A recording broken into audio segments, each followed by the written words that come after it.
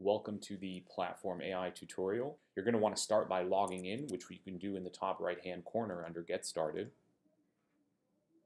Once you've logged in, if this is your first time logging in or if you don't have any existing projects or collections, it will redirect you directly to the collections page. So we can see some public collections down here, which you could use to start a project, but what we're going to do is upload our own project, or our own collection. You can do that by clicking on Upload Images. And you can either drag and drop files, or we can click on it to open an Explorer. Now, I have a subset of the Fruit 360 data set, which is available on Kaggle, and it just has a collection of apples, avocados, some bananas, and some cherries. We're going to select all of them by clicking Command A, and we are going to open them in our uploader. We're going to give it a name. And call it fruit subset, and then we're going to upload. Now that the collection has finished uploading, we can see it here under our collection called the fruit subset. Now if I wanted to add more images to this, I could click on the plus here, or if I want to delete it, I could click on delete. But I want to use this collection to start a project, so I'm just going to click on it. See, now we're here at the new create project, or create new project, and I'm going to give it a description, labeling fruit. And we can click Create.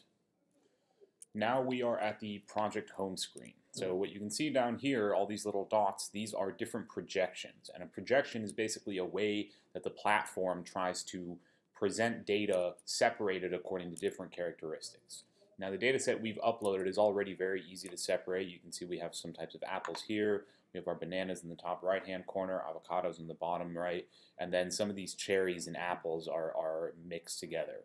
And if we navigate through the projections, we can see that the objects move around. Some of the projections do a better job of separating certain classes, and some of them do a worse job.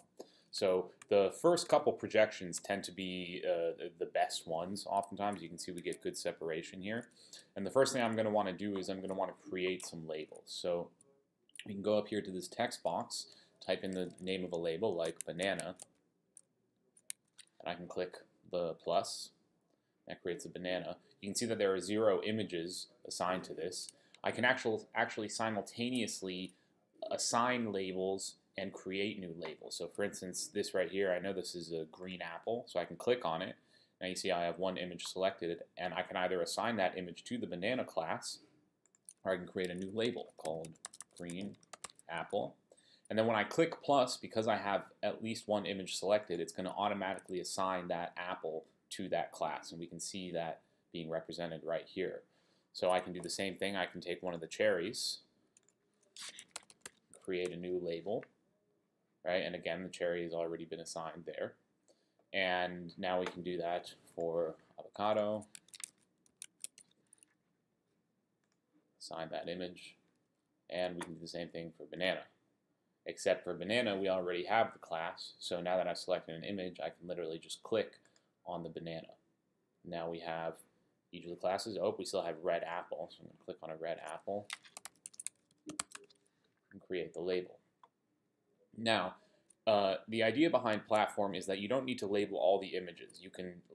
I have, for instance, 2,700 images uploaded. I'm seeing a subset of 500 right here. Rather than labeling all 2,700, I can label some of them, and the platform will then use that to train a machine learning model and predict labels for the other class. But one image per class isn't enough, really. So what I'm going to do is I'm going to select a subset of images. So for instance, you can just lasso by drag clicking, and now I have 70 images. I can see that these are all green apples, so I'm going to assign them all to the green apple class. And do the same thing for some of these avocados. Assign them to the avocado class. It looks like most of the stuff on the far left here is cherries. So I'm going to be careful not to cross over into the apple region. I'm going to assign all that to the cherries. And do the same thing for some of these apples here in the middle. And then last but not least, we need some bananas. Some bananas, assign some bananas.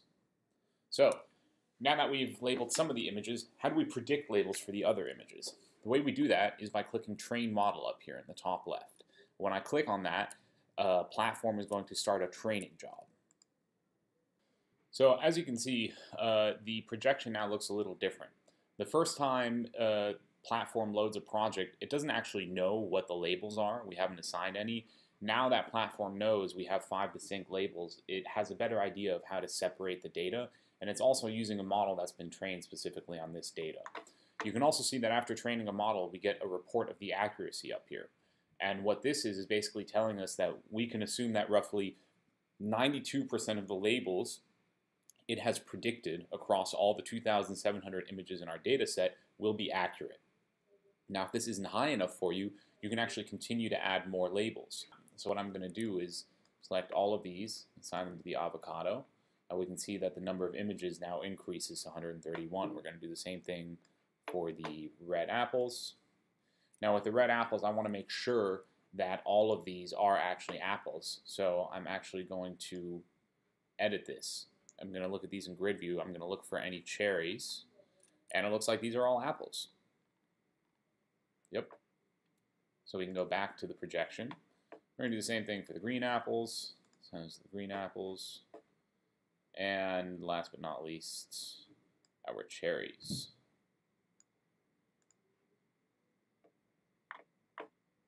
And the bananas. Now that we have even more data, what we're going to do is train this again and see if it increases the accuracy past 92%. So sure enough, we can see here that the accuracy went up to 100. Now, this data set was specifically chosen to make this relatively easy because the data is very separable.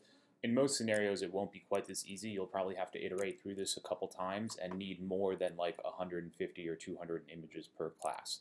But in general, if you're dealing with a data set that's, tens of thousands of images, this will be much, much, much quicker than labeling them manually. So now that we've predicted labels for all the images, we'd want to download them. And we can do that up here by simply clicking Download Prediction File. And there we go. Once the CSV file has been prepared, you'll see it in your downloads. And we'll take a look at this quickly so we can see what it actually looks like. Now we have 5 columns. We have the label name, or the file name. This is the name of the image as it was uploaded, from your computer or whatever device you're using. This is the label class. So some of these we labeled manually. So you'll see that those have something in the labeled class. But if we scroll further down, eventually we'll probably find some that don't have anything in the labeled class. Sure enough, here we get to the section where we start to not have anything in the labeled column because the rest of these images haven't been labeled, and this is where the predictions come in handy. So if we go back up to the top, we can see that the third column is the predicted class, and the fourth column is the predicted confidence. So this is basically how strong the prediction is, or how confident the model is that the prediction is accurate. And you can see that for most of these, it's 99% or more. Again, this data was chosen to make this easy, so this is not a surprise here. The final column is the image URL, where the image is actually stored in the back end for platform purposes. This is not really relevant for end users. So the final thing is, if you're labeling images, and here you can see that I've labeled almost all of these red apples, and I need to label more red apples, but there are no more, you can use this change set, and what platform will do is get a random batch of 500 images and display that here for you. If you want to get an overview of all your projects, you can click on the Platform AI logo and you'll see the My Project icon pop up. And if we click on that, it'll take us back to My Projects. Now we only have one project here, but as you can see, we have, some of the images we have, and it shows us that we have 5 labels. We can also rename the project. For instance, if we wanted to add a different description, then we could do that, or we can delete the project.